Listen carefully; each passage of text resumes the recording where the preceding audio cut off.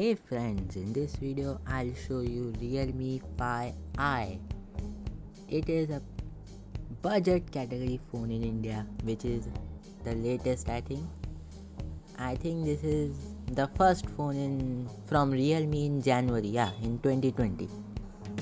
It has a yellow color box packing which I am peeling off. So let's peel. Cut.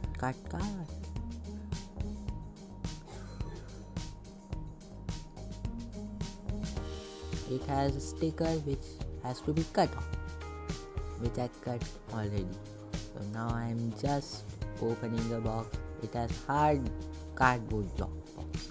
It has an information palette which says hello to the Realme family. Welcome to the Realme family. So I am a Realme family member. It also has a huge instruction manual, but it's not designed as an Apple product or OnePlus. It has a documentation, and if we'll open, we'll have the SIM card slot limit. So finally comes our phone. Let's keep it aside. This is a protector. The charger is of 10 watts, which is good as compared to the iPhone 11. It only has 5 watt charge. This has a long cable also. So finally comes our phone. Let's take it out of the plastic. Plastic is very hard to remove, I think, because when I was removing I was facing difficulty. Oh my god, 4 cameras, fingerprint scanner, and its back texture is so good. Its back quality is so standard. As we open it, it shows Realme powered by Android. Realme intro logo reveal comes there. As always, in every phone it comes.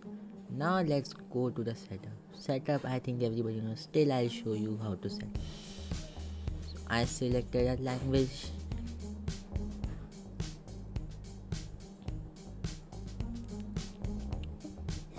So now let's get started. I'm setting up Wi-Fi and I'm going to all the process. Now it's checking for some updates.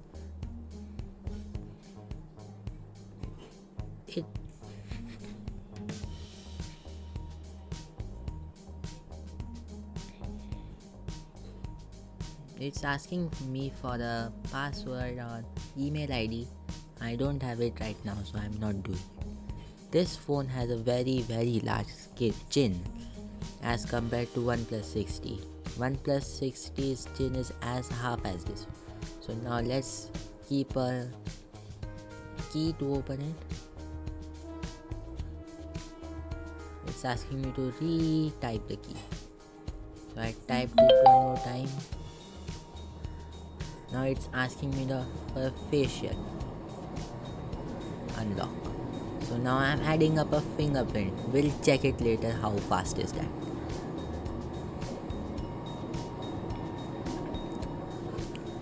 Fingerprint scanner works fine in this phone, I think, as the texture.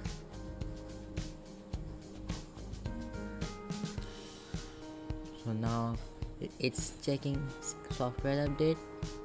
I want to set it as new phone.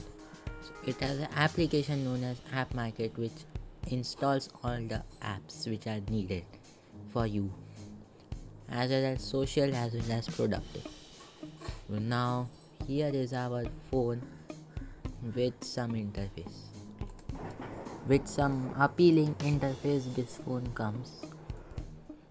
This phone is powered by an LCD which has 720 by 1600 pixel. It has an IPS LCD display. So if we scroll down, we get to see the app search. I am allowing everything. So let's check the quick setting. It has many modes as all phones, but it is slightly randomly kept. The chin is irritating, I think. it's too big. It has very thin bezels from up and right left sides, but from down it's very big. This is very disappointing. So this is the home way. This is the back, and back feels absolutely awesome. There's no back like this phone. Even if you buy OnePlus 70 Pro McLaren, you can't get this type of back. But I like the back very much.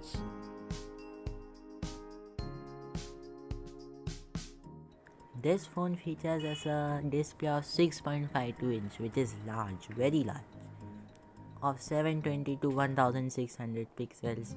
It's an IPS LCD display. It has Qualcomm Snapdragon 665, which is fast for a budget category phone. It has 8 megapixel front camera, means the selfie camera. It has 4 rear cameras. I think this is the cheapest phone with 4 rear cameras. Quad cameras, like some phones which are expensive. So they are 12 megapixel, 8 megapixel, 2 megapixel and 2 megapixel. It's good, very good. Then we get a RAM of 4 gigabytes and 64 gigs of storage. We can get Android 9, Realme Color OS 6, and in some days it will be available with the Realme UI. And it has a massive battery of 5000 mAh. This phone is heavy, very heavy, 195.00 grams. If you put a case at the back, it will be 250 grams. So it is very heavy as compared to other phones in this category.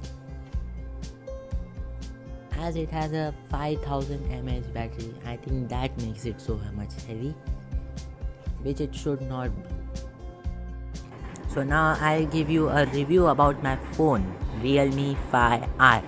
So it is a good phone. If we buy 5 or 6 Jio phones, we can get this one phone. It means it's expensive than Jio phone, but it's good. And face unlock doesn't work very fast. Fingerprint sensor is very good. Then interface is good. You can change it as per your desires. And it's the thing which I didn't like in this was its weight, was this interface at some points, and many more things I didn't like. The biggest disappointing thing in this phone was its chin. It was very large. It was twice as the chin as OnePlus 6 or OnePlus 7. So, and Oppo. So these two brands are from Oppo. That's why I'm comparing them together.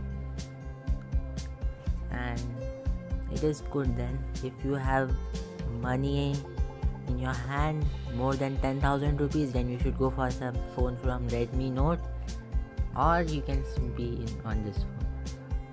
So this is good, not very good, not as per my expectations. I thought that this phone will be having very small chin as of the flagship phones, and it would have a very good screen. This phone has IPS LCD with water drop launch, and screen to body ratio is 89%. The pixel density is 270 pixels per inch, and screen protection is Gorilla Glass V3.